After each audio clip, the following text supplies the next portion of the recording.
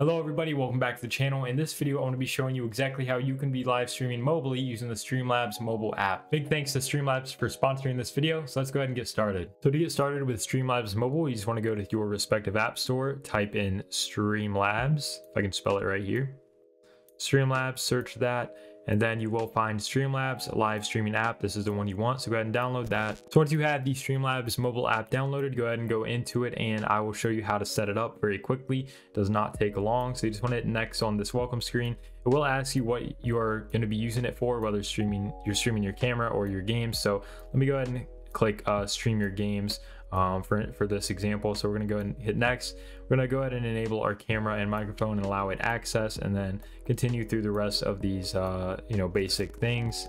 So once you've downloaded and opened the Streamlabs mobile app, you're going to see a screen about like this. So what we're going to do is go ahead and flip it sideways just so that it's a larger screen for you guys, as well as might be how you're going to want to hold your camera when streaming normally, so that you don't get those black bars on the side like you can see right here. Of course, there's a lot of black bars on the side with the vertical, but if you do go landscape like that, it's a little bit better. So anyways, we're gonna go ahead and flip the camera here so you can kind of see me. It is gonna be a little bit laggy compared to the main camera and recording here in regards to my audio, but just bear with me. I'm gonna point out some stuff here. So first up, we're gonna need to log in and connect an account, which we're gonna do with this button right up here. So let's go ahead and hit that button on the top left, and then you're going to want to hit account settings, and then you're going to want to log in with whichever platform you want to live stream to. Okay, so now I've connected my Twitch and my YouTube, which is my two favorite platforms for streaming personally, but we're going to go ahead and go back, and you're going to see you will have all of these settings here. Now if you didn't click the back and get to these settings, all you have to do is again click that top left part, and it will bring you to this screen once you have connected an account. So from here, you're going to have a lot of options. If you don't have this many options, there will be a thing that says switch to advanced mode. You might need to click that, but then you should have all of these options. So we can go ahead and get started with some of these. The first thing I'll cover is the screen capture. Now if you're wanting to stream mobile games, of course you're going to need to capture your mobile screen. So you want to just hit screen capture, and it will ask you to link whichever platform you want to use. So again, I linked my Twitch, so let me go ahead and select that. So then it'll give you this. You can hit save on that.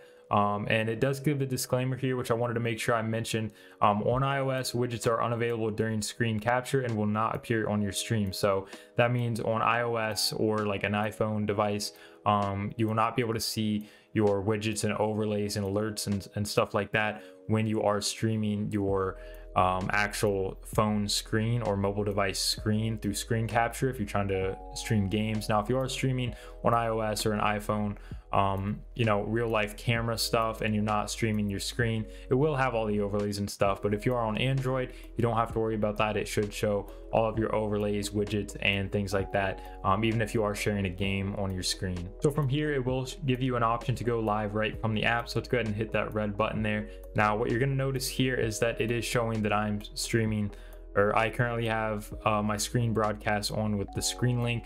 This is what I'm using to just record this video.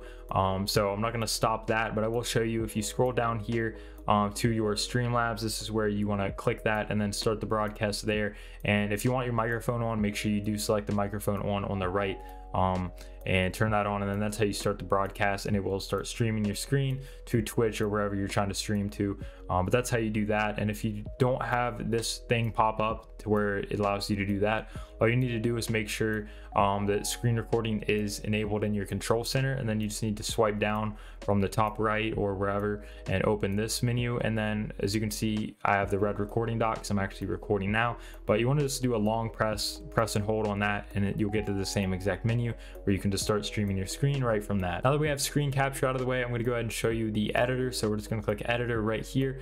Now we do have pre-made layouts, which I want to go ahead and show you guys. You do have a portrait and a landscape orientation. So let's go ahead and click landscape orientation and apply layout. So this will give you a basic layout to get started with. Now I personally like to leave my chat box here on the left, but maybe move this alert box up here to the left, and then keep my event list on the right, about like that. Actually, top right is where I like it. So you can really just play with this, adjust it how you want for your stream, adjust the size as well, things like that. And then you can or click save on the top left and it will save it. But let's go ahead back into it and go to the top right where it says layers. You want to hit that. It'll show you all of your layers of your different widgets and overlays. But we're going to go ahead and hit the plus, and I'll just show you some of the options that you do have here. So the first thing you're going to see is add a theme. Now, if you have Prime, you can add many of these different themes, which are very nice to add a personal touch to your live streams and make them stand out. And below that you have add a widget. Now these are going to be things like your alert box, your chat box, event list. You can also add things like a viewer count, a follower goal, donation goals, and some other things like that on there. So those are very cool. You can also add different graphics, stream labels, and custom items are actually very useful. If you have something like a stat overlay like I have used before on Warzone to show your live Warzone stats, you can add a URL and do it through that, I'm sure. You can also upload an image from your device. So if you have a logo, your own logo or something you want to upload that you have a file of, you can put that on there.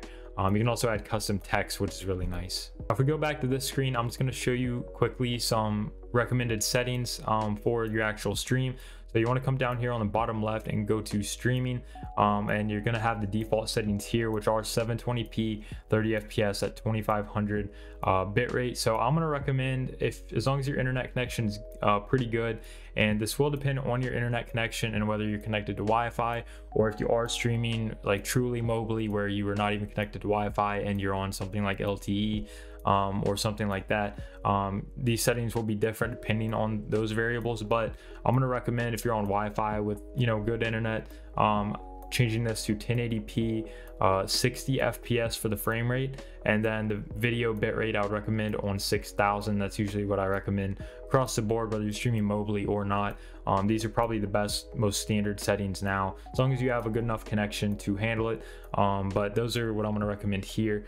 But again, adjust those to your liking and ability. But there are other settings here I'm not going to get into in this video, but if you have any questions, just leave a comment below and I'll be sure to get back with you. A couple other things I wanted to cover very quickly is themes. Now, if you do have the Prime, again, we do have all the themes here, which I covered earlier. They are only for if you have Streamlabs Prime, which if you do have the Streamlabs Prime for your desktop version, it will also translate over to your Streamlabs mobile version, I do believe. So that is nice. But one other thing I wanted to cover after that was the rewards they have here beside themes. So say you're not a Prime member, you can still earn some different things and features you can unlock by just basically using the app and streaming.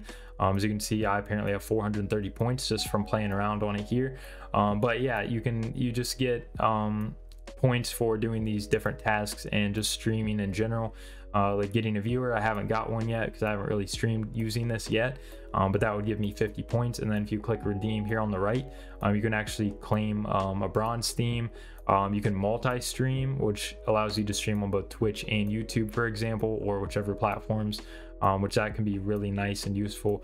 You can remove the watermark for 200 points, disconnect protection for 150, and so on, as well as other themes. But that's a nice little reward system, so that as you stream and gain some of these points, which really aren't too hard to get, you can unlock some of these other features and things. I'll leave a link in the description to the Streamlabs Prime membership if you are interested and want to check out more about that. I'll leave it in the description. So once you've got everything set up and ready to go, all you need to do is click go live right here, because your account's already connected to whatever platform.